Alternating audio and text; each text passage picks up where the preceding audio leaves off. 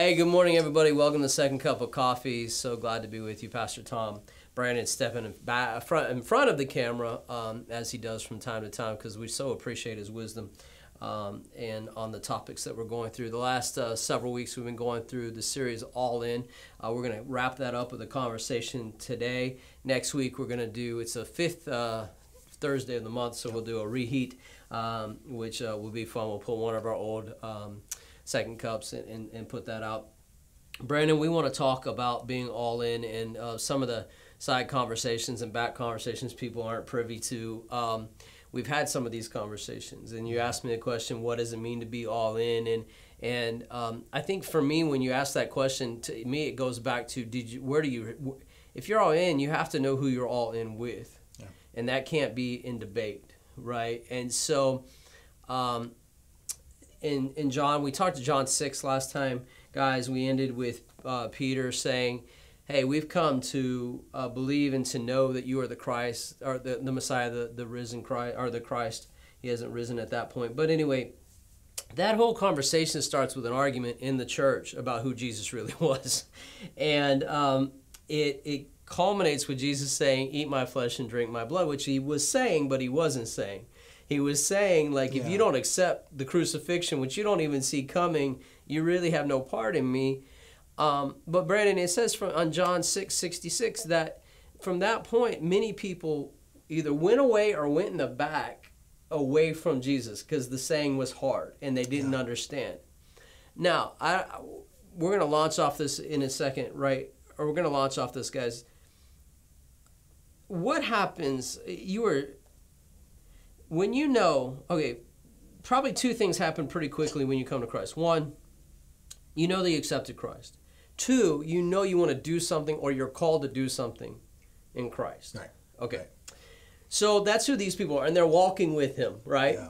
And then something difficult happens. It can be, I didn't understand that. Like, I don't understand something in the Word. I'm reading through the Old Testament. That sounds like genocide to me. Yeah. I don't know how I feel about that. I don't understand Revelation. It freaks me out, or whatever it is. Or you hear a message, or maybe you have an interaction and something happens. Okay, I'm just going to leave it simple for today. Can you walk us through a little bit of how that looks? Let me say it a different way. When that happens, how do you get to where Peter ended up? It said, look, I don't understand, but I've come to know and to believe. Because I think that is a bridge that seems to trip up a lot of people. Like, they get partway on it and then they go back, or they get, rather than, like we say, going all in. So hopefully that makes sense, the question, but that's really what's in my heart, because I think people need to hear from you. Like, how did you make that? Because you knew Jesus, you knew you were called. Yeah. But you can explain what you explained to me off camera, because I think that'll help people understand. When you're called and you have a favor on your life, lots of things start to happen. Yeah. But are they the right things, and then where are they leading me? Yeah. So I think two things happen when you're faced with something difficult.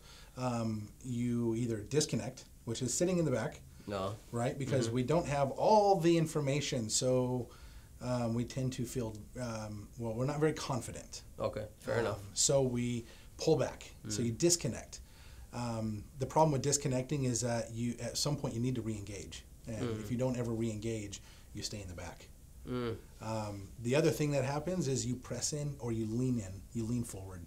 So that's what Peter did. This is what Peter does. Okay. Peter says, I don't quite understand that, and he leans in, right? Leans into Christ and really wants to know. So he's like the person that's really, I want to dig in and find the information. But a lot of times we have this tendency to go, I don't understand what's happening, so I'm just going to pull away.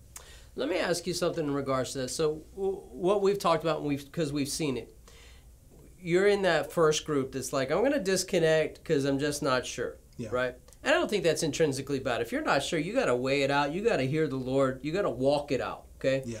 Now, they want to keep walking in their faith, right? But sometimes they come to the resolution, that's not God, without leaning in. And then they kind of congregate, because it says many of them walked away. Well, did they go back to the temple, or where did they go? Yeah. In our day and age, they tend to kind of start home groups, or they start worship only. We're just going to seek the presence of God. And that's not bad and on its face. But if it's coming from a place of God said something I didn't understand, or there was a disconnect and I haven't really reconnected, this is my way of reconnecting. Can you talk to people a little bit about that and what it really looks like and what you've experienced, so it's not like you're just talking, but really what is that and where does it lead? So in short story would be Liz and I, my wife and I, we went to Missouri for 11 years, and we walk into the first church, and we've got young kids, and we're very exuberant worshipers, and you see the pastor get the wide-eyed, and they beeline it right for our family as soon as church is over, and it's like instantly plug you into ministry. But because we're young, naive, didn't even seek the Lord. Really just were like, that's our purpose. We need to be in ministry. Because we were told that's what you did. You plug into a church and then you serve. Which isn't bad. I mean, there's nothing wrong with that at all. But when you're thrown into like a youth pastor position, that's a different level of serving. Starting us off at the usher would probably been the better. Because they can get to know you, you can get to know them. Yeah, I get it. Yeah. So we go with it. This was a church that we ended up getting wounded from. Both parties. It was our fault. It was their fault, and we walk away. But instead of having the wisdom to seek the Lord when we were asked to step down, we instead go to the next church. And we start all over again. The pastor sees us. He comes up to us afterwards. He starts grooming us, taking us out to dinner. And all of a sudden, we're pitched with, you're going to be youth pastors. And never getting healing and no covering, right? So I don't have any mentorship in my life at the time. I don't have anybody directing me. And I mean, you could say we sought the Lord in the way of like, God, is this a good, if you open this door, then it's you. Right. And that was the thing we were talking about off camera, was that the grace and favor of God, when you're walking in that, doors around you just open. If you're gifted, doors will open. Doors will open. And we see that even with, I call them gatherers. There are people who are gatherers.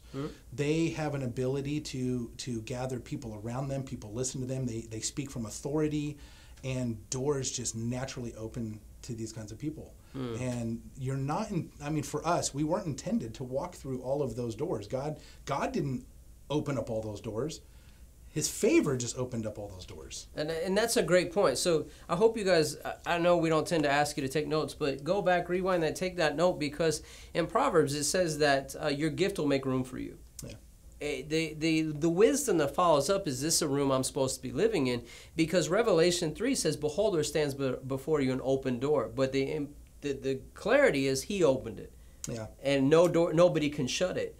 Sometimes we, even in an effort, right, we have a desire, which I think is good. God, Holy Spirit gives you desires, right? You have desires in ministry. You have desires to see people's lives touched. You have desires to, maybe even attain to certain things in ministry, which I don't think are bad if they're God-given. But sometimes we can allow our charisma to open the door rather than waiting for the door that God opened. And so in that, going back to the John 6, when that kind of crumples, which you talked about, right? You're a youth pastor, you did things, they did things, it crumples, right? Brandon, where do you go? How do you rebound? How do you get back to the all in, but with the wisdom that I'm in this for this, not necessarily just for what I can give out or what they can get out of me? Unfortunately for us, it was trial and error. And Jesus is okay with trial and error, by the way. Yeah, I think so. I think we learn a lot. It comes, when you're trying to raise your kids and stuff, there's some things that you just have to let them fall. And that's good. Sometimes you just have to fail. Right. You see that with the disciples, not just Peter. You see it with Thomas. He's like, the way Thomas. Thomas is like, I don't know what you're talking about. Right. Yeah. So with this church, we go to the next place, and they start, hey, we want to bring you in as our youth pastors. By this time, I finally am reaching out to somebody who is a pastor, and I'm like, hey, can I just bounce some things off of you? And he clearly looked into my life, and he's like, no, you need healing. You don't, because what happens is you jump into the next place of ministry. It's kind of like a faux healing. It looks like healing, it smells like healing, but it's not really healing. What you find out is you're just bearing that brokenness because you're back on the stage, you're back in people's lives, you're doing ministry again. You're fulfilling your calling. You're fulfilling your calling. So, you know, you're never really getting that, like, and all along, God's trying to put things, like, point out things in your life, but you're so busy for the kingdom that you don't have time for the Lord. Wow. So, and then I would say, just real quick, I would say in those situations, oftentimes, vulnerability is not at a premium, because if I make myself vulnerable, then I make myself vulnerable to losing my position. Which is like if I say I'm having issues or if I have this or that. Yeah. Whereas if it's based on relationship, and we don't have time to get into this today completely, but if it's based on relationship, your gifting and calling isn't what makes us in relationship. Right. So if you need healing, then there may be a season where, like, okay, let's step aside, let's walk through this, and then let's see what God says on the other side. Yeah. Rather than, oh, you can't give us what we need, we're going to shut the door. That's not how it works when God opens the door. Is that fair to say? It is, and it's not every church. No, it's not. But yeah. It's a lot. Yeah. Because and I don't think it's the fault of the pastor or the ministry staff. Yeah. I think church has a lot of needs. The statistic is 10% of the church do all the work. Yeah. And we all know that. So let's just pause there real quick. This is not anti-church or the faults of the church. This is people who are saying, hey, I want to go on with Christ. Yeah. I'm following Christ. I'm excited about Christ. I have giftings. I have callings. And all of a sudden, something is said, or he says something, or maybe Jesus says something to me personally that totally wrecks my boat. Like, eat my flesh, drink I can't even find that in the Bible. Yeah. That's cannibalism. What are you talking about? And in Brandon's case, we're talking about, like, basically, I think there was, and correct me if I'm wrong, there was a clear call from, hey, son, let's stop doing ministry. Let's move into relationship. Yeah.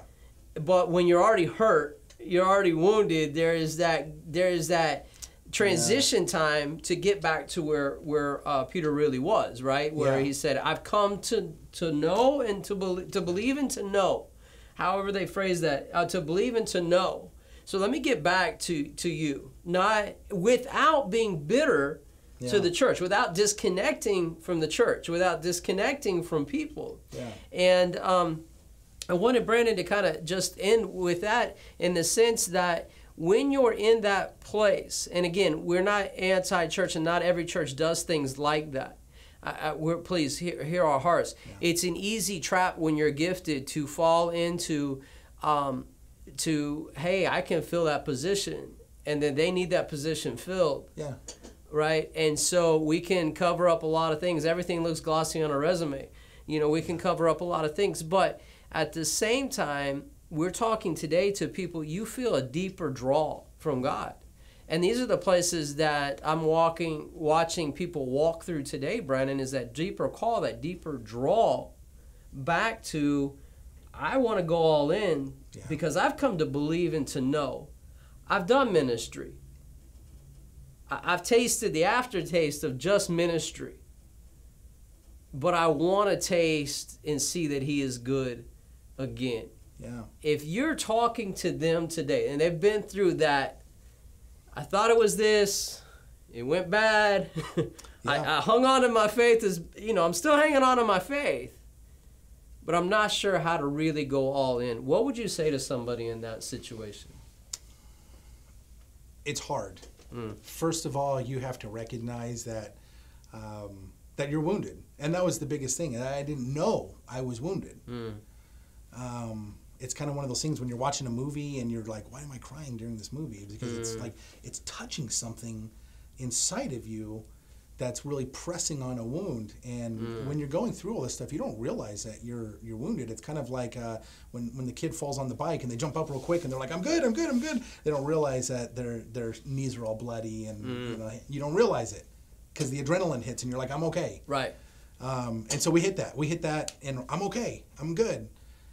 It wasn't until I'm in worship and I just start bawling my eyes out. And I mean, the Lord just begins to minister to me. And he's like, you need to get back to the one thing. And that was our message for years and years, is coming back to the one thing, one thing, the most important thing, the one thing that gives you life and breath. And the whole reason I want to get up in the morning is to spend time with the Lord. And it was in that moment that I just began to shut everything down around me. And I stopped listening to messages, because I was somebody who was always grabbing a message from wherever I could and listen to this worship and everything and build me up and look at, and I just sat with the Lord and my word, and I spent time. And there was a lot of silence, and I had to be comfortable in the silence with him. So when Peter denies Christ, they catch each other's gaze. He goes out and sobs because it has that. Yeah. There's a ton of silence after that, guys. You have to understand that. Yeah. Jesus is doing other things. I mean, they have some interaction, but it is not a closure. It is not a ceiling until they get to the seashore. Yeah. And so, we're not going to talk about all of that. But I appreciate Brandon's heart. We want to leave you with that. If you want to go all in, then sit in the silence and let him begin to speak to you. That is not a place of disconnection. Find a house where they value you for who Christ is in you, not what you can do, and stay there until God releases you, heals you. How do I know that? Psalms 23, he leads me beside the still waters. He restores my soul, my mind, my will, and my emotions. The places I get wounded, he restores. It's not till after that it says, then he leads me on the path of righteousness. Yeah. If you're looking to go all in and you've been through some of these things, the twists and the turns of ministry, and there's no judgment, guys, please. We all, like we said, look at all the apostles. You can see many of their twists and turns of their life, but it always came back to the follow me, or the one thing, as Brandon said, that was their one thing, follow me. It always comes back to that, and he'll lead you back to that. So take heart. You can still go all in. It's still available to you. Yeah. You just may need a season of silence to sit by still waters. If you don't know where that it is, ask him this week and say, God, where is a church that is a deep well by still waters that will help restore my soul and get me back on the path of righteousness? He'll lead you there. And when he does, trust me, you'll be challenged to stay there, and Satan will push against you, but you push back and say, no, Amen. This is where God brought me. This is what I'm going to do. And this is where I'm going to be. Brandon, thank you so much. Yeah. I look forward to doing it again in the near future. We appreciate you guys. If you haven't subscribed to our YouTube channel, RCC Second Cup, please do. If not, you can also find us on Facebook and Instagram, and you will be able to find us on our app as soon as that is available, hopefully this week. So we love you guys. Thank you, and we'll talk to you soon.